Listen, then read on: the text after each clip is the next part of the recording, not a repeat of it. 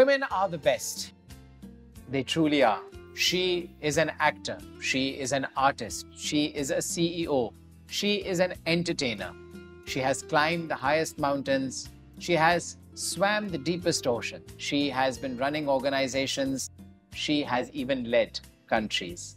That is how powerful she is. And this brand new series by Sirona called The She in Me showcases us aspirational and inspirational stories of women from the Middle East. And we have with us a very special guest whose story of courage, ambition, and excellence will definitely touch the lives of people watching. Ladies and gentlemen, today I have Raha Moharrak. Thanks for having me. How are you? Lovely intro. I'm good. You have accomplished so much, and it's been no secret. Lucky. You've been, mashallah, one of the flag bearers of this entire region, male or female. You've been the first Arab woman to climb all 7 summits, the first Saudi woman to climb the Everest. And there's so much more that you've accomplished. How does it feel being that flag bearer of women, of girls, of the entire region in the world? Wow, you just saying that is, I feel such a big responsibility. I feel honored, I feel humbled, I feel so full and so lucky to be able to do what I love and be recognized for it, and to also hopefully inspire others to do the same. I take it very seriously. I think it's a very big responsibility to be one of the first, to be the face of any movement. So yeah, I feel all of these emotions, but in essence, I really think I'm just very lucky. Not everybody gets to live their dream, and I got to live mine and help others find theirs. So I'm very lucky. There was actually a quotation where you said that whether you're the first woman to climb the Everest, that is not important. Whether you've inspired others to do that, that's more important. That's a beautiful, beautiful thought. Have you continued that journey of inspiring people, meeting people, motivating people to doing what you did? Oh, I hope so. Contrary to belief, I'm actually a quiet, private person. Okay, not always quiet, but I'm not as bold as people think I am. I didn't want to be public, but I wanted to be public for the sake of inspiring others to listen and hear my story and find theirs. Over the years, whenever I felt down or upset or frustrated, or whenever I felt alone in where I am in pursuit of my dreams, I was warmed, and I felt support from all the people around me that heard my story and lived their dreams. So as much as I can, I'm trying to be a role model. As much as I can, I'm trying to be a beacon of light and hope for others. I promise myself to never put anything online that isn't positive, that isn't helpful, that isn't food for thought or something that was interesting. Because there are so many people that have a lot of platforms that say nothing. And I promise myself in my quest of being a good role model to always be someone that, in general, people can look up to, but specifically Saudi can look up to, and even more specifically, Saudi women can look up to. So it's a big responsibility, but I try as much as I can to lead by example. So this, Raha, everyone knows, right? That this is the one who's basically blown up on the scene over the last 4 years. You've been very, very vocal about, helping others and about motivating others. But where did the journey start? Like, this is a region, like I always say, right? This is a desert, and you climb the highest icy mountains, yes. Mountains covered with snow. And this is very unique for this region. It's like, you live, it's something which came out of nowhere for people, right? They don't aspire to do this. They don't even think about this. And it was a region which was quite conservative, especially like 20, 30 years ago. Absolutely. It changed a lot in the last 10 years. So how did the journey start? How was your childhood? How was it? I'll take you back to 6-year-old me. I was always very different. I was an oddball. I never fit in. I was never like my girlfriends. I never did the same activity. I never liked the same activity my girlfriends liked. I connected more with my brother's activity rather than my sister. I was always very bold. I wanted to swim in the deepest part of the ocean, to jump from the pier, to ride horses, to climb trees. And I was never afraid. I never had fear. And I was really bold in being different ever since I was little.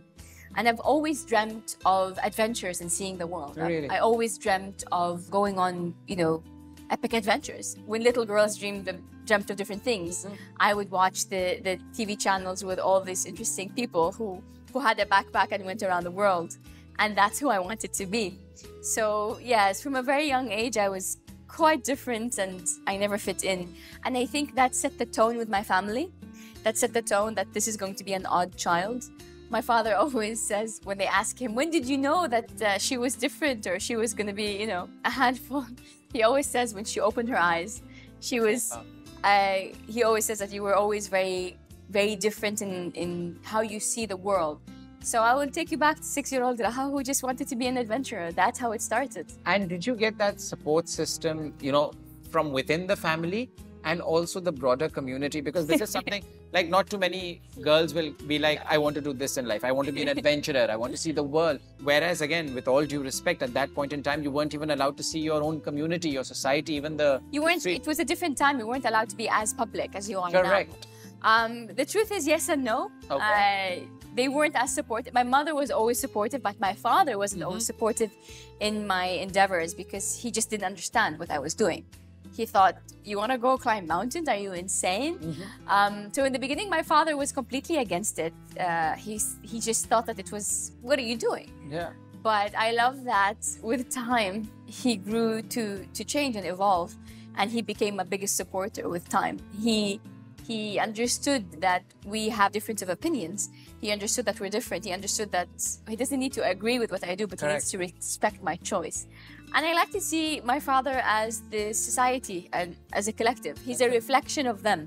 So in the beginning, just like my father, the society was very conservative and very against it. And I think because they didn't understand, and the unknown and the new is always not easy to comprehend, especially for the older generation. And some from new generation as well were like, what is she doing? And it's also what they've grown up with, right? It's a mentality. It's their status quo. It's a mentality they grew up with. It's always around them. But with time again, and with the great evolution that's been happening in the kingdom, it changed. And now I'm celebrated as an athlete in my home, and it's just, I'm so grateful to see how my father evolved, and as well as how the general public has evolved. So again, 6-year-old Raha to like 10-year-old Raha who was having that conflict with her father, how did that make you feel, and how did you like get over it? Because there are a lot of girls out there. I would say past 10, like I would say until, you know, until recently. It was difficult because there's a fine line you walk between debate and arguing. Correct. There's a fine line between pushing the envelope and being rude or disrespectful. Absolutely. It's a very thin hair that you... And I think today everyone's forgotten that, right? Absolutely. I'm glad you mentioned that. Everyone's forgotten that it's a warfare. It's an online warfare where people feel that they can say whatever they want to say and get away with it. Just because you can, you shouldn't. Just because you can doesn't mean you should. Correct. And I think that's the fine line that you need to learn as a human, to discuss without argue, to question without disrespect. So I think trolling has become glorified. People somewhere sitting in a corner of the world will troll you like there is no tomorrow. Trolling, being judgmental, and thinking you can do whatever you want to, whatever you can do, in the name of independence and in the name of freedom of speech, and freedom of expression. So I think one of the best lessons I've learned in my journey is to learn to be humble and human in pursuit of who you truly are without harming others. So that conversation was very difficult because in his eyes, you're a rebel. Well, I am a rebel. Okay. But they accept that, but you're going against my word. You're going against what I think is right or wrong. And in my mind, I'm asking for what I believe is my right. So you need to be able to find that balance. And please, and I say this as a public announcement to everybody, in pursuit of your dreams or in pursuit of your expression or in pursuit of who you are, don't harm others or disrespect others in the name of just, I can't do this because it's my right. Correct. And I say this across the board in how you treat people or how you perceive someone else's social media account or someone else's choices. I think you feel it. Like people are just like monsters online. They are. Online. And it's a very fair point, right? That it's okay being selfish as long as it's not at the expense of somebody else. Exactly. It's a human trait to be selfish. It's only an ugly side of selfishness when you take from other people's self-esteem, other people's peace in order for you to feed yours. It's crazy how horrible it's become. And I always tell people, if you need help in realizing if you are a monster or a troll online, ask yourself this simple question. If I was sitting in front of this person, Bravo. would I have the courage to say Say it? it. If you answer no, then swallow Yes. your opinion and keep it to yourself. And if the answer was yes, then it's probably a positive thing. And I still say you can say almost anything with the right tone. Almost. You can say almost anything if it's with the right intentions. So please be kinder to one another. Please be more respectful. Just because you are hiding behind the username, Which might not be your real name. It could be anything. It can be anything.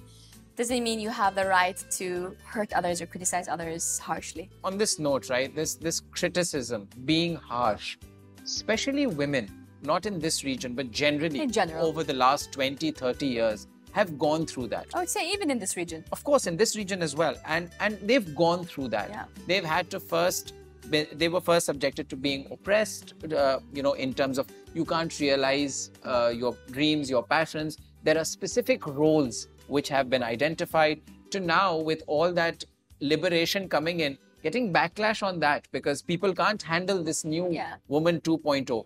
How do you feel that as a person, as a leader, as somebody who is out to inspire women, how do you think that can be tackled in a constructive way? Because as you said, right, it can become very disruptive very, very fast, especially to the younger generation who are feeling this heat.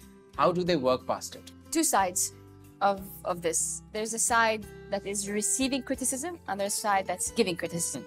Here's my advice to the side that is giving criticism. Very similar to what I said. Be human, be real, be authentic, and don't be rude in your opinion.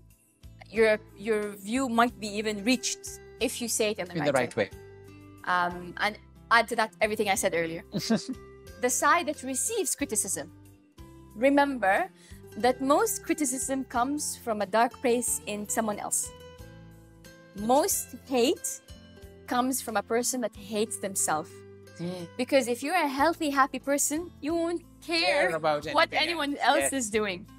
Most hate, ladies and gentlemen, comes from someone else's dark place. So please remember that and try to shield yourself. But if you still get hurt by a message, because it happens, no matter how powerful you are in your mentality, and I'm very, very chill with my social media, but sometimes I get one message that comes and it's just like, and then you're like, where are you? How do I hunt you? No, how do I find you? Down, but it just hits me hard. I remind myself they are looking at the reflection of who they are in you. Try not to hate them for it. Try not to let it hurt you. And try to make peace with, if you do incredible things, or if you shake the tree, or if you do something that is different, criticism is part of the journey. It's a tax, a price you must pay for being someone who's public, for being someone who has done something different. It need not be public, right? Sometimes you're just minding your business, but it's a price you pay. If nobody knows who you are and you're minding your business, you won't get as much criticism. But you get criticism because you're doing something, there, right? Because you are there. And the last layer of all this, try to forgive those who come for you. Try to forgive those who say these things, because in forgiving them, you release yourself from the burden of being frustrated by them. It is very true. Try not to hold the anger, because trust me, I've been in a situation where I was so angry and frustrated. So try very hard to make peace with that side. I've heard this very beautiful thing, right? That anger and frustration is like a glass of water. You hold it on for 15 minutes, it's fine. You hold it on for half an hour, it gets heavier. In 24 hours, it will give you excruciating pain. And if you do it for a week, then your hand pops off. Anything, not even a glass of water, even the feather. And this is what they say anger, frustration is, that if you let it go, it's easy. Otherwise, you're the only one who's going to get hurt. But on social media, that's a very interesting aspect of your personality, right? Because there are two sides to Raha. One is the one... Two main. One is the one who's gone up in the mountains. Shower for 20 days. Yes. 20 days. And then there is this other sort of glamorous public figure who's like endorsing brands, who's on the red carpet, who's being very vocal. It's very rare having one person have these two sides. How did you Contrast. Did you stumble upon one, or were you forced into one? Like, what was your first love, and then how did you end up with the second one as well? I think all women have two drastic sides. Whether it's the badass CEO and then the soft mother at home, or a doctor, a very serious doctor, but also a soft side. Correct. I think most women have this side. In my case, it manifested very drastically. Yes. Because, I don't shower for 22 days, and then I come back and I'm shooting for big brands. I think it's essentially a tool in order for you to adapt into this new world we're in. You can't be one thing. I think if I just climbed the 7 summits and disappeared, I wouldn't have as much impact if I didn't look very feminine. If I didn't shoot with some of the top brands in the world. I'm just going to appeal to the side of women who care about sports. And I'm not going to touch the side of women that don't really care about sports. So I think it's an important tool in order for you to reach as many people as possible, and also to make a career out of it. Because mountaineering itself, unless you're a guide, doesn't really pay. It doesn't. At all. Unless you find treasure on the top of Unless you find treasure, if you're lucky, then it doesn't really pay, right? So how do I earn the money back that I paid mountaineering? By social media and by PR and so on. And social media is a great free PR if you know how to use it. It's a great PR tool. So absolutely. But which came first? I think I was always an athlete. I was always sporty, adventurous, but a creative one. So even when I was working in an agency, and I worked in a creative agency for a few years, I was always very athletic. So I can't say which one was dominant or which one came before the other. But the marriage of the both were incredible for my career. Had I not had the training in design and media, I wouldn't have been able to style my look. Had I not been taught to be a public speaker, to present projects, I wouldn't have been able to be a speaker and then in TV and radio. So I think in my journey, I'm very lucky to have these two tools. And it's good to have multiple traits. Multiple ways of making a living, because when one door closes, you have the other one to especially after COVID, many people had to shift and pivot. Correct. And in my case, I leaned towards the design side when I couldn't travel and go on adventures. So I'm so lucky to be able to merge and marry these two things together and produce a profile that's very unique in the region. It is. It's not just in the region. I think in the world, it's very unique. And you said this very well, right? That a woman will always have multiple sides. Absolutely. And it's about embracing that. Because for a guy, we're very straightforward. We have one side, that is the side we live with for the rest of our lives. Yeah, usually. We're the same at 13 and we're the same at 83. It doesn't change. And I think men split their character. It's not 50-50. It's not or 20-20. I think men split like 10% this, just... For example, 10%, if you love one sport, you're 10%, and then the rest is the career, or opposite. Yes. I feel like women are like 20% this, mom, 20% this, 20%. Not 20, 17% this, 23, very minute, yeah, absolutely. In this journey of your life where you've done so many things, and I know it might be a redundant question, but is there anything, one thing that you enjoy the most, where you feel, even if financially it's not perhaps the most lucrative, it's something which when you do, you're like, okay, this, I love everything that I do, but this gives me happiness and peace? Beautiful question, not redundant. One of the best questions actually I've ever gotten. Travel. Travel doesn't pay well because it's usually collaborations. It costs a lot these days. It costs a lot these days, and it's not as it used to be, and it's very expensive and time consuming and hectic, but travel is a passion for me. If I can find a job that makes me travel, my dream job is to have a travel show. I was going to say that. I get paid to travel. Travel the world. And then I think I'll be set, and then I'll be chilling. Travel is my passion because I love meeting people, new cultures, learning history, and I never get tired of it. Even when I'm tired, like I had an incredible summer. I had Spain, I had Botswana, Namibia, South Africa, and Morocco, and our hearts and prayers as well go to Morocco, because after I left, that happened. And I'm so fortunate to be able to see these people and meet so many incredible people. I come back exhausted and I'm thinking about the new trip. Even before, in the plane, in the airport. When I finish the trip, I'm like, So what is the next place? Sorry, what's the... In work or of pleasure? Pleasure. So I think after finishing the 7 summits, there's only one mountain that I didn't climb that I want to climb, which is Mount Fuji. Okay. So I'm dying to go to Japan, not just because Japan is awesome, but because I want to climb. Coincidentally, it's my next bucket list, Japan. And not climbing mountains or anything, but just to chilling. Japan. Have you been? I have not been yet. I'm dying to go to Japan. Yes. And also, I wish to go to the Caribbean. So that's part of the world. It's a beautiful place. Yes. So I've been to Hawaii, but I haven't been to the Caribbean. I haven't been to the Trinidad, Tobago, all of that. Jamaica. I've been to Cuba, but I haven't been specifically in that specific crescent. So in the Americas. So that's what I want to do. Maybe next year. Inshallah. So this summer, this beautiful summer that you had where you went to so many places and travel is a passion for you. When you meet people over there, like even these 6 places that you visited, the women are different in every single place, right? Because of their culture, their background, the society, how they've been brought up, even the development of the country and the offering that you have in terms of the infrastructure. Which one place maybe the women really spoke to you where you were like, okay, these are... It's not one place, it's a type of woman. Okay. It's not specifically one nationality, but there's a type of women that that are just incredible. This year I had an amazing year of going to multiple places. I met a lady in Iceland who has a home for anyone that needs a home to go to if she was abused.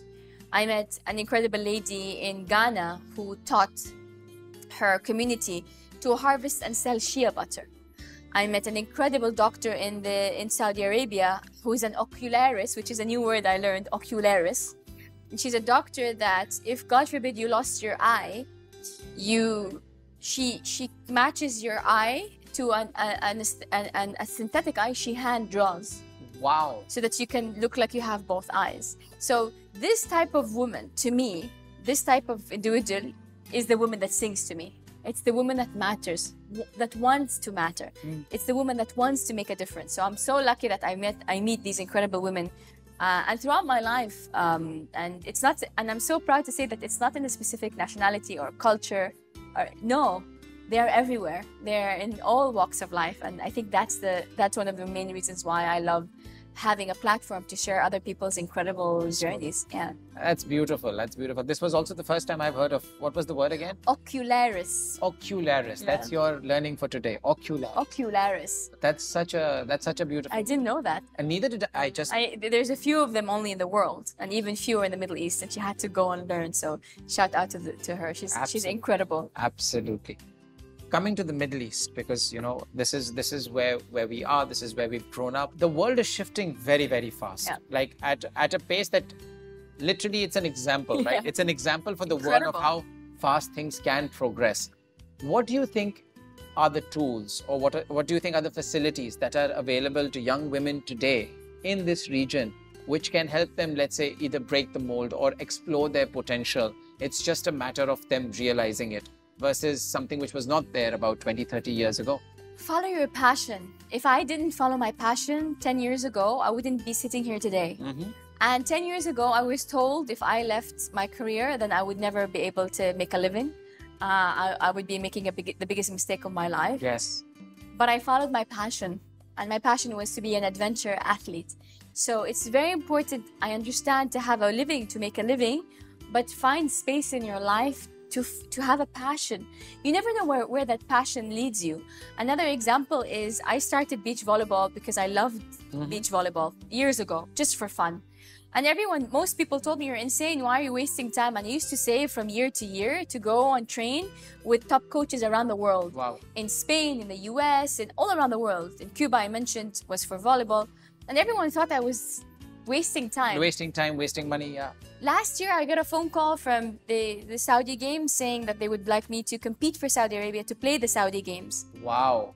And not in my wildest dreams in a million years did I think that I would A, play in Saudi Arabia, and B, win.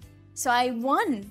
And I wore that medal for every single person or Saudi women, but every single person that had a dream that no one believed in. So imagine if I didn't have the courage to just play for the passion of the game, I wouldn't have been good enough to compete. And you persisted with it. It wasn't just a one summer. Yeah. 7 years of every summer. I only stopped going to this same camp because of COVID, because I couldn't go during the COVID year, and then the camp changed. So I urge you to find your passion. I know that not everybody will climb Everest that's in the Himalayas, because that's not something everybody wants to do. But every single one of us has an Everest to climb. Every single one of us has a mountain, whether it's a dream project or career or family. Find that Everest, find your Everest, because you never know where it's going to lead you. So let it come from within, find your passion, and then actually be persistent in trying to go. And then you can make a living out of your passion and not get burnt out, you know? A living and a full life. And a full life. Absolute full life. The happiness will come from within. It's not easy, because you will go broke and you will go tired. It's not easy. It's not a straight line. Peaks and valleys. But if you follow your passion, then it's absolutely worth it. That's so beautiful. That's so beautiful. Well, thank you very much. On that note, we'll do our last segment. Sure. Which is a Sirona series of questions. Oh, God. This is rapid fire. Okay. It'll come at you like life throws. Okay, I'm ready. Life throws a lot. I get very nervous with rapid fire. Okay. Trust me, I get nervous asking the questions. Okay. All right. So here we go. When were you the most scared in life? When I was bored. When I didn't know what to do. When you didn't know what to do. When I was bored. What is your biggest single achievement in life, if you had to pick one? Living the true version of who I am, the best potential of myself. Beautiful. What is one thing you cannot live without? Family. What advice would you give a 14-year-old Raha? Wear sunblock. Save for 2020. Sorry, multiple advices. Yes. And never ever let someone make you doubt yourself. Ever. Love who you are and be true to who you are. Who has inspired you most in life? The unknowns. Every single person who was born ordinary that managed to live an extraordinary life inspired me. That's beautiful. And now you're inspiring people to actually break the mold and live extraordinary lives from the ordinary. The best thing that you like about the UAE? Oh, I feel like every time I land back in Dubai, it's a hug. It's just it's so clean and safe and comfortable, and everyone respects, and I love it here. I've been here for a long time, and I just feel like it's a beautiful place to be, where there's an opportunity for everybody. So I can't pick just one place, but I think it's the whole package. It's just, how do I say this in one sentence? I think you already have. It feels like a hug. Every time I land back in Dubai, even when it's really hot, I feel like it's a sweaty hug, but it's a hug. Sweaty hug. One thing that one should never say to a woman. Only one? I'm joking. Let's extend this. I think we can do this. We can go on for the next one. What she can and cannot do. Never tell to a woman what she can, or human, any man or woman. Never perceive that you have the right to tell someone what they can and cannot do. Lovely. One thing that you would have done differently in life? Would have started earlier. Your travels? Being an adventure earlier. And when did you start? 25. I mean, I've always traveled with my family. Always traveled. But those are family vacations. Those are but I wish I started earlier, just because I think I would have had more time to do more things. Not because I regret anything in particular. The most obnoxious thing anyone has ever told you, whether it was a pickup line or a statement or a judgment. I don't think we have time for that one. Most obnoxious thing, that I was weak. And how did you respond? By climbing the 7 summits. That is beautiful. And the last question for you is that for all the girls watching out there, all the women watching out there, who want to bring out the she in them, the she in me out, is there any message that you'd like to give them?